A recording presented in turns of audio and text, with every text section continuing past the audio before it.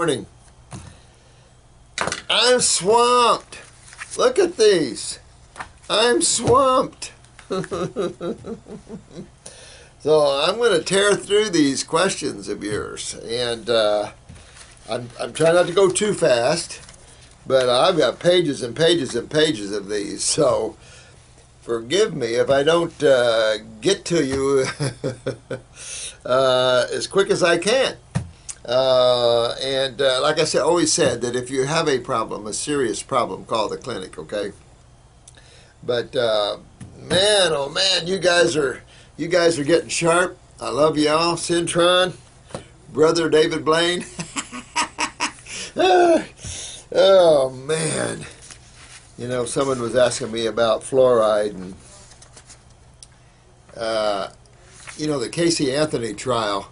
They had this old guy, he was half senile though. He wrote books on autopsies and stuff. And what they found is that those people that were raised on city water, that had a lot of fluorine in it, fluorides, they were storing it, the body was storing this fluoride in the bones. Well, of course, that's going to be antagonistic to calcium. And on an autopsy, when they cut the bones, they found a lot of fluoride. So this just shows how toxic this is. And these dentists, someone was talking about teeth and fluoride and stuff like that. And it's like, dentists has to get with it now, because their procedures are so toxic to begin with. And most people that don't move their lymph systems well, which is most of us, all these toxins get stored in the gums and stuff and continue to break down the teeth and the gums, and then they blame fruit. It's amazing. Minnesota School of Dentistry sounds like an advanced dentistry school, because they're really looking into the acids, and I really like that. That's going to be good. So I don't know much about them. Let me go on with this, because we have an awful lot of questions from you guys. And listen, I love you all. I tell you what, that person that said that they looked like I was losing weight, I love you the most. I tell you what, my life is one big long stress. Oh. So let's take a look at this. Yeah, this naturopath said this person needed whey protein. You know, I've spent 40 years watching the ebbs and tides of natural health. And it's funny. Everybody, all the practitioners skirt around the truth. They seems like they don't want to address the causative factors. They claim they do, but either they're not educated properly in their naturopathic schools. I remember Southwest Naturopathic School, my sister went to them, and they had books from Dr. Wild. And no offense to him, he's a medical doctor, a good Joe, you know, big beard, everything, he looks good, of course, and now he's cutting all kinds of holistic videos, but he doesn't have a deep understanding of detoxification and the regeneration of tissue. You can see the medical influence into naturopathy in his works and his writings. And so my sister called and reamed him, and so they took his book off the academic scale. I don't think any medical doctor's book should be in a naturopathic school unless that medical doctor totally became a naturopath. A lot of medical doctors, God bless them, you know, they come into naturopathy, but they carry some of this consciousness with them, and that kind of corrupts naturopathy. And a lot of naturopathic schools do not teach naturopathy.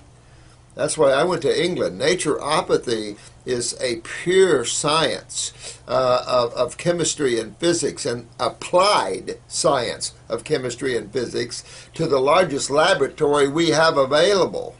We don't have to have our own laboratories. We already have it.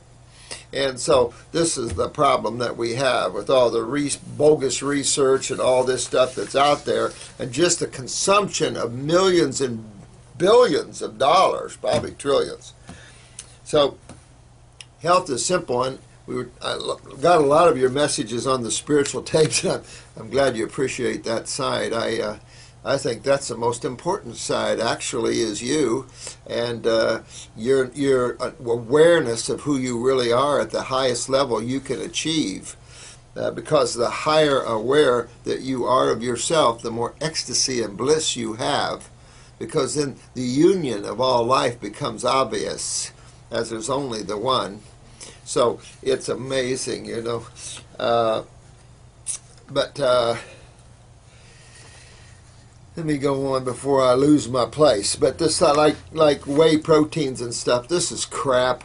This is dairy product type crap. I have a good medical doctor friend, and he knew I didn't like whey protein, but he would run a hospital in San Diego, and then he wanted to get out of that. Now he has a really nice holistic center, but he uses a lot of machines and stuff, and not quite this level of detoxification, but that's okay, you know. He's a super guy, super guy, and he started making health bars for health food stores after coming to my school and sitting here. He decided he didn't quite want to do this level of doing it, but that he started making, and he used whey protein. He says, I know you don't like it. And I said, no, I don't like it. If you want to pump up on the greens. I'm not opposed to greens, particularly to pump up with. If you take the fiber out of there, and alfalfa, an incredible green, why would you want more amino acids than that? You know, it isn't about, you know, just super plucking the body with amino acids. You know, the bottom line with those is they break down in more acids. So, you know, you don't have to overdo the amino acids. If you're building up and pumping up and want to build muscles, then do it on the greens. And now you got strong muscles. And then in a detoxification, you're not going to lose them. You don't lose strong cells and you detoxify. You lose your weak ones. That's detoxification. And I know that I probably have to spend some time and go back and talk about detoxification a little more. What you're going to experience, because someone had mentioned that. I'm getting some of you guys coming in here, and I love that. I appreciate it. I get a comment from a lovely lady in California. She was in the other day. And I'll see if I can get to that question and stuff. I get so much here to go over. But I got a little extra time this morning, and then I'm just going to keep trying to get to these questions because there's just so many of them. But always understand that detoxification is very simple. Its main goal is the regeneration of tissue or cells.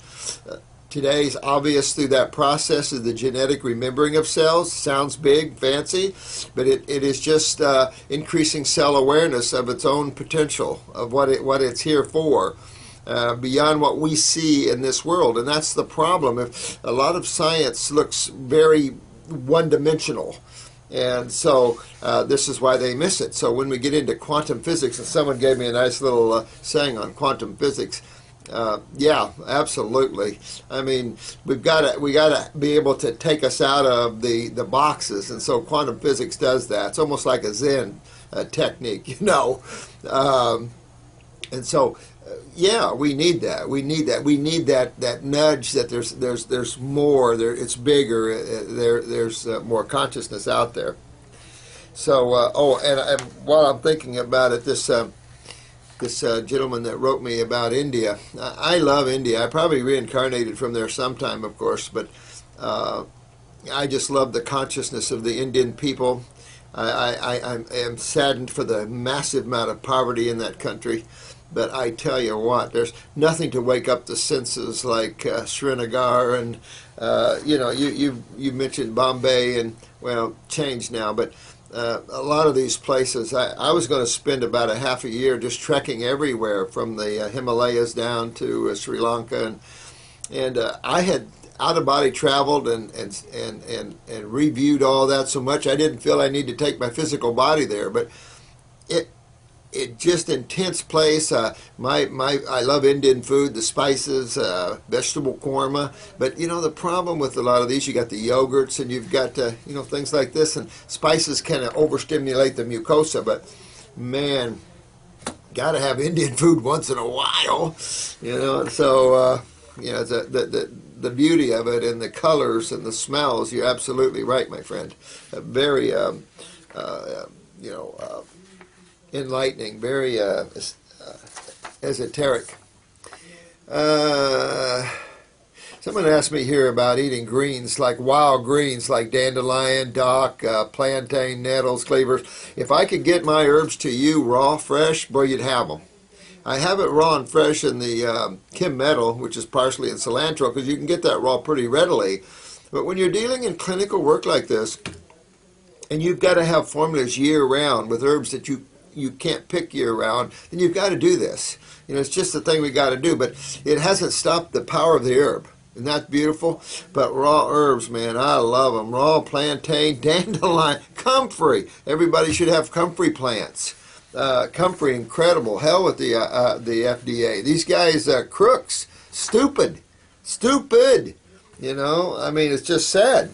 But yeah, these are, yeah, anything wild, man, go for it. I mean, it's just, that's where we would be doing. I mean, we have to use what we would do in the wilds and incorporate it with modern civilization. I do like to sit on toilets.